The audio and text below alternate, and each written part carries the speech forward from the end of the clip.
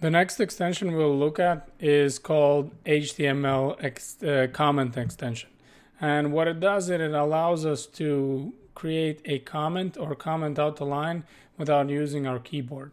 So let's go over here to Extension Manager and write HTML comment.